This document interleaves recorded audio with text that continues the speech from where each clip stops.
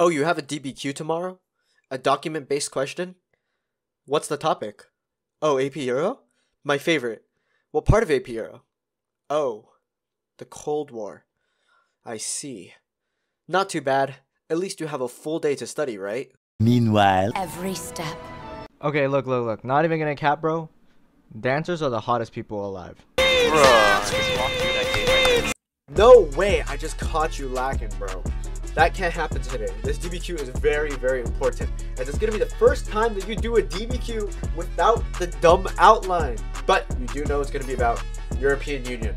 That's good, because that means you can plan early, and early planning is the most broken thing ever. Let me explain.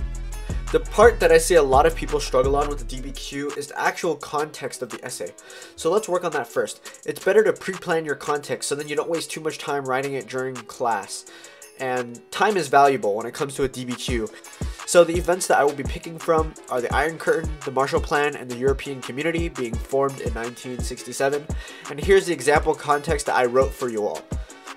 After the absolute disaster that was World War II, people would be disappointed to find out that Europe's seemingly unbreakable friendship would be replaced with an Iron Curtain, separating the East and the West. Along with United States Marshall Plan bringing even more tensions between the West and the communist East, it seemed like Europe was going to be divided forever.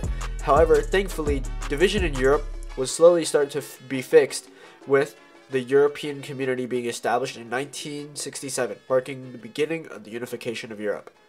Now that you have the context finished, we can work on, in my opinion, the second hardest part of the DBQ, and that is getting your list of OI that you can use and is related to the Cold War. Are you ready? Make sure to get all of it. Go. Marshall Plan, Truman Doctrine, Containment, United Nations, NATO, Comecon, Warsaw Pact, Korean War, Vietnam War, Prague Spring, Khrushchev, Manhattan Project, Gorbachev, Berlin Wall, Iron Curtain speech. Did you get all of that? You might be able to use it in your DBQ tomorrow.